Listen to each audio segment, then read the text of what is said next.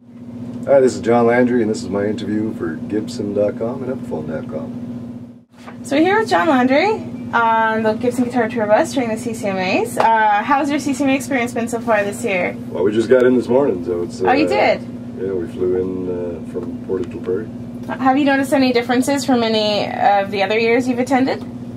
Yeah, there's always new faces and stuff, but there's still some of the old crew, so it's pretty cool. Well, we hear you've been busy recording a new CD, which is set to come out soon. Can you tell us a bit about what it's about and what the fans can expect? It's we really went back to what we did on that first album, where there was no timetable, it was just, we basically took our road band. Instead of using studio musicians, we just wanted the same guys that create that magic on stage with me every night. We sat in the studio and we put together the entire album. And I even went back and wrote with some of the songwriters that I've become very close friends with, specifically ones that I'm very good friends with, because we just wanted that comfort level there. And tried to make an album that I'd want to listen to with my CD player. Sounds good. We're all going to look forward to hearing it. So in 2007, you made the decision to join the Canadian Air Forces and began helicopter pilot training. That's right. So recently, you were just awarded your wings. Please tell us about that experience and what brought you to the decision to get into that and how it's helped your career. Well, it's funny because growing up, it was never my intent to be a recording artist. It was never my intent to be even a flight medic, what I did previously, and I always wanted to be a helicopter pilot. That was my dream. And when I was 21, I was unable to join because they had closed the program. They didn't need any more pilots, so I missed out on that and never thought anything of it. I mean, it just, I saw another opportunity, grabbed it, and then this music business thing happened, and we've been doing this for the last 12 years. And 3 years ago, I got married, had a baby, decided we want to have something a little more where I'm home a little more, because we were on the road quite a bit as an artist, and I just happened to go into a recruitment center more for fun than anything else, and they had just opened the pilot program. They had just opened it, and so I signed up. I know it's a very lengthy process to go through, and a very difficult process, and I kept waiting after every test for them to tell me, yes, no, you're not going to make it, you're too old, or some reason or other. And yesterday they presented me with my captaincy, and well, congratulations. Do you find that it affected your creative process at all, or songwriting and performing?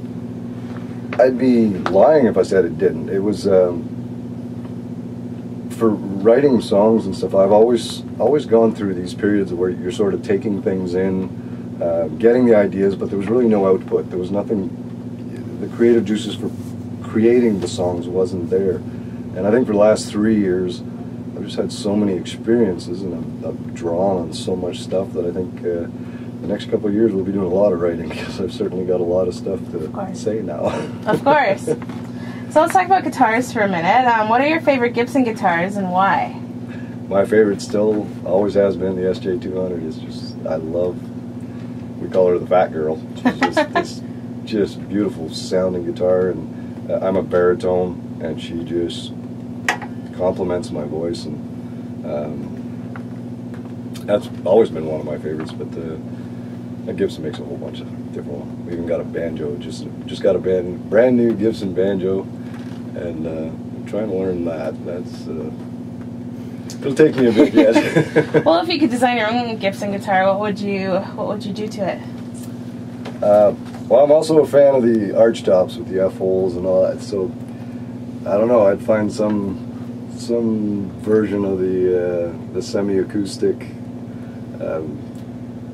the ES335 somewhere, but that would probably be the perfect guitar. Huh. So back to your music for a sec. Do you have any touring plans? Do you know when anyone can expect new songs? Well, we just found out yesterday where I'm even going, so I'll be flying Cormorant helicopters in the eastern side of Canada for search and rescue. So now that we know where we're going to be, we can start making plans. But the album's coming out in October, I believe, or end of September, and then the plan is come spring or early next summer, we're going to start setting up a tour. Oh. Okay, so my last question is a trivia question.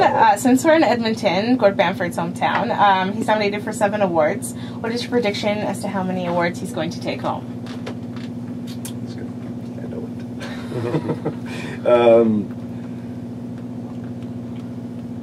it. He's up for 7 awards. I say he takes 3. 3? All right. I'll give him 3. Well, you guys heard it first. Thanks so much for coming in to Gibson Buzz. Thank you. Great having you.